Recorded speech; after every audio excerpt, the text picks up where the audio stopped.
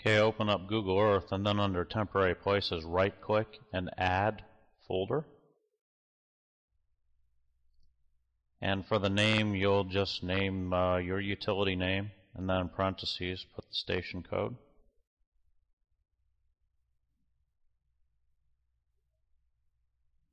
And left click OK.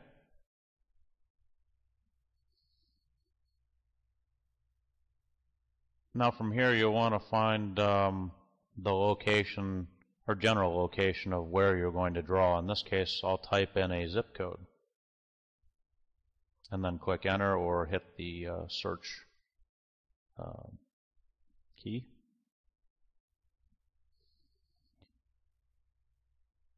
And you can look around using the pan and directional keys. You can zoom in, grab the map by left clicking and dragging. And I found my general location. Now you can also search by address, and that'll get you even a little bit closer.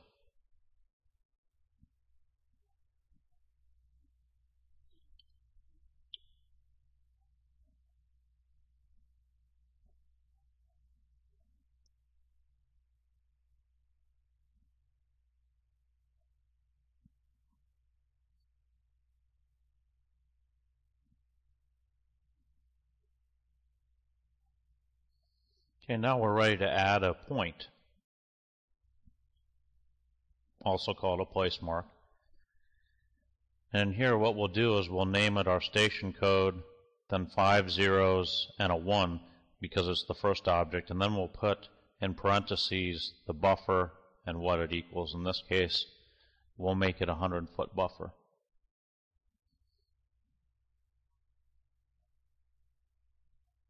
And I'm going to drag that particular point to exactly where I want to be notified at. If I wanted to, I could change the icon. In this case, I won't. Go ahead and draw one more.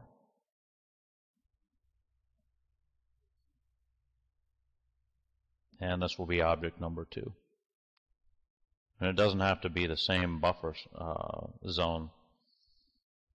They can be different depending upon your needs. I'm going to go ahead and drag it to its location and hit OK.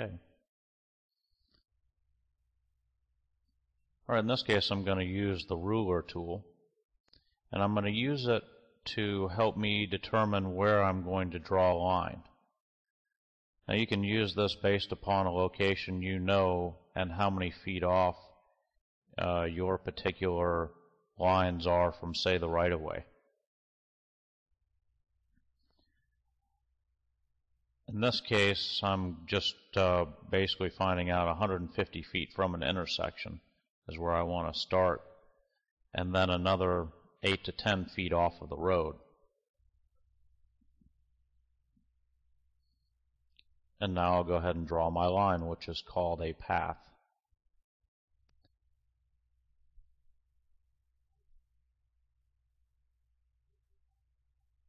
And I'm just left-clicking to add points.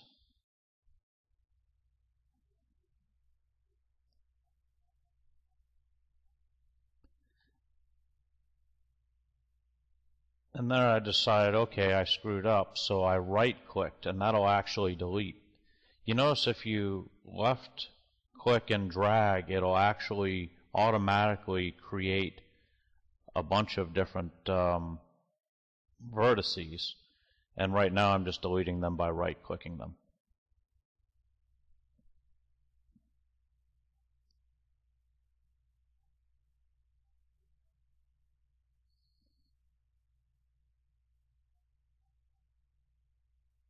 Just like with the points that we drew, we'll also name this with the station code, and this happens to be the third object. And we'll put a buffer size on it.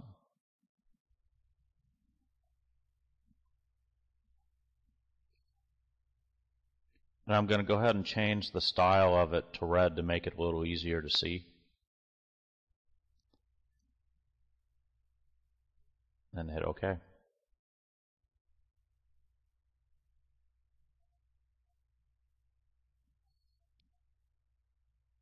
Now we'll go ahead and draw a second line.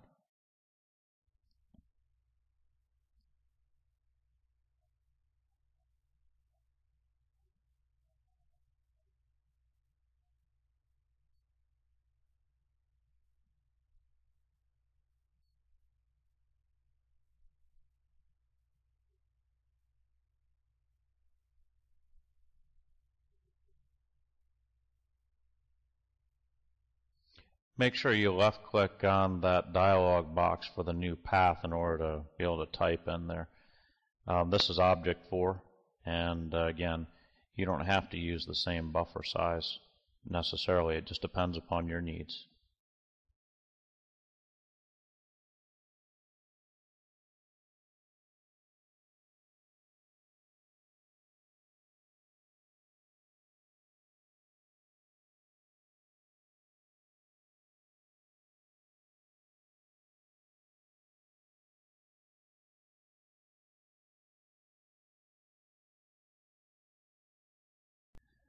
Okay, lastly, we're going to draw a polygon, or a couple polygons. And I'm just left clicking, and it'll add vertices wherever I left click at. And then I right click to delete a vertice, and left click to add. And I'm dragging this, I'm basically holding my left mouse key down and dragging it to wherever I want it.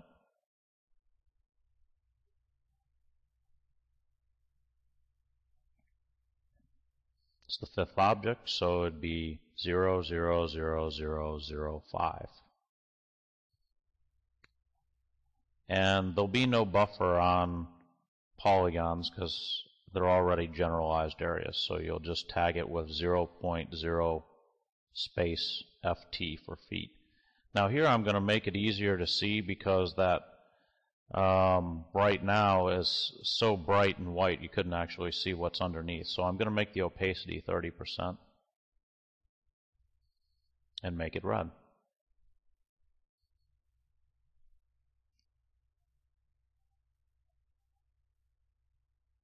And I'll draw a second polygon.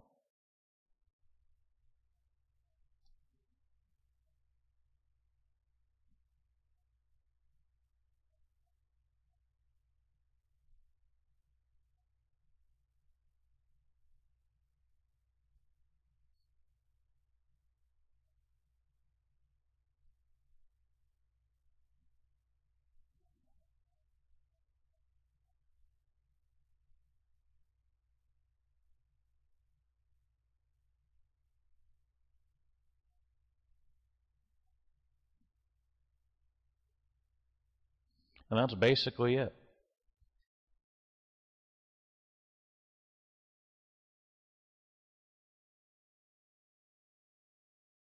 Now you need to save your coverage by right-clicking, save place as, then make sure you know what folder it's going to. In this case, it's already named how I want it to, so I just click Save. And it saves as a KMZ file.